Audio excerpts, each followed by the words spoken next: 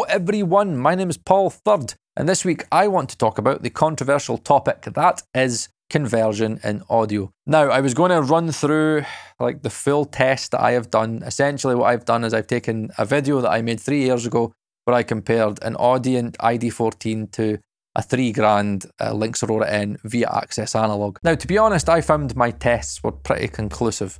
However, I thought, know what, as I've got the Audient Evo 16 now, I was like, this is actually a better comparison because the Lynx Aurora N is an 8-channel interface, the Audient Evo 16 is an 8-channel interface. And again, I use it for, my 500 series modules and stuff for conversion. So I have done a test on white noise, pink noise, a Steinway piano, and a full mix. I actually used one of Ed Thorne's fully limited mixes. I used his Can't Stop mix that we had on the podcast because it's got very good low-end information, but it's got strings in there and it's got really kind of percussive and quite loud brass. It's got really loud trumpets and stuff like that. So it's got a lot of high-end energy in that mix, which I thought would be good. So I'll give you the conclusions of the test. The conclusion of the test was that essentially, when you are buying converters for analog gear, you are essentially buying a filter. That's genuinely all you are buying. For anybody that doesn't know, there is always anti-aliasing filters in conversion. There's anti-aliasing filters in the DAC and also in the ADC. Now at 96 kHz, you get a much better white noise null with the Evo 16 because the filter really isn't part of the equation now, because the filter is all the way up to 48 kHz now. The white noise null at 96 kHz only produced barely 0.1 dB of a difference. In reality, when you put any actual musical source through that process, especially gain staging it for analog equipment, you are not going to get any difference of more than 0.1 dB. And even if it was more than 0.1 dB, you wouldn't hear it.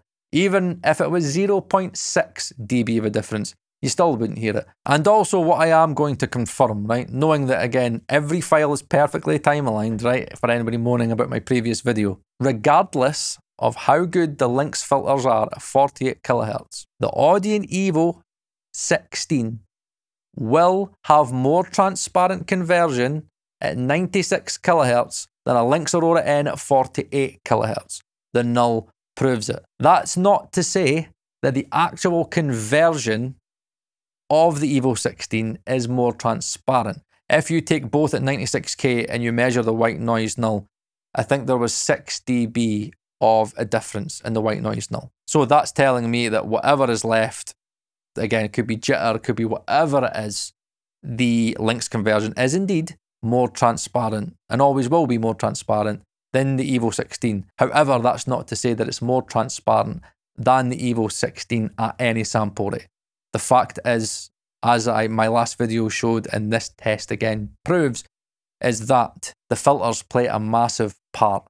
And really, if you're at 96 kHz, there is absolutely no difference. But again, as the test again shows, even with the filtering and the high-end phase shift caused by the Evo 16, which is more than the phase shift in the high end caused by the anti-aliasing filters in the Lynx, there's not even 0.1 dB of a difference on a fully limited mix. And that is it.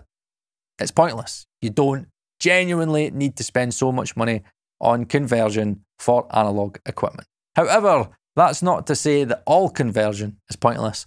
And this is where it's going to get very controversial. And it's just going to be a bit of a shit show after this. So I'm buckling up and I'm preparing for the shit show in the comments. How I can describe the difference to you is almost like through the Audient DAC to say speakers, is that there's a haze over the mix, where in the topping there's this separation. And many people may ask, Paul, what's the difference between the DAC going to analog to ADC compared to DAC to speakers? What you've got to remember is that there's not really an amplification stage when you're running through analog gear. DAC to ADC, there isn't really an amplification stage needed. But when it comes to speakers, you need to take that line level signal, and what do you do on your interface?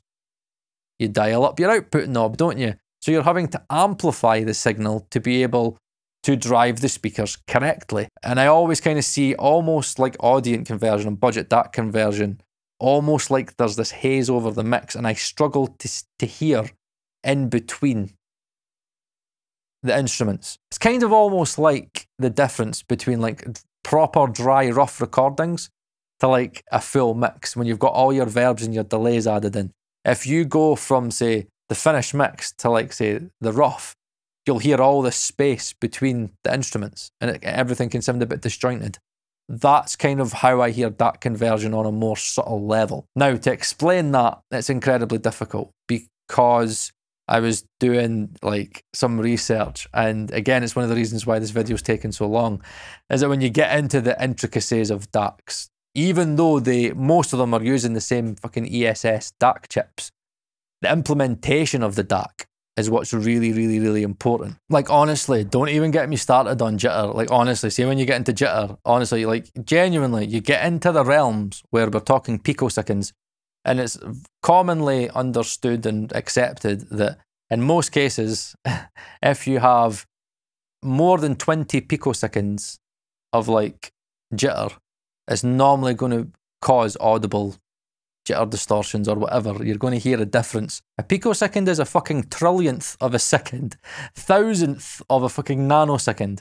But genuinely, the science is that we do need to actually worry about fucking picoseconds and jitter and timing and accuracies. And it does make sense to me, you know what I mean? If any of this is creating, you know, fucking phase noise, fucking modulation, or it's just creating some factor of noise, and again, your transients aren't being perfectly recreated, then again, it is going to impact your spatialization. It's going to affect where you hear certain things. That topping DX7 Pro Plus measures better than your Lynxes, than your Prisms. One of the best on the market, and it's £700. And, you know, I genuinely do believe that that money is better invested in your monitoring than anything else. When you think about DAC to ADC, it's fucking analog gear. Just the difference of passing through the gear alone is probably going to absolutely surpass the difference of the DAC to ADC conversion. What you do with the analog gear is way, way, way more important than a fucking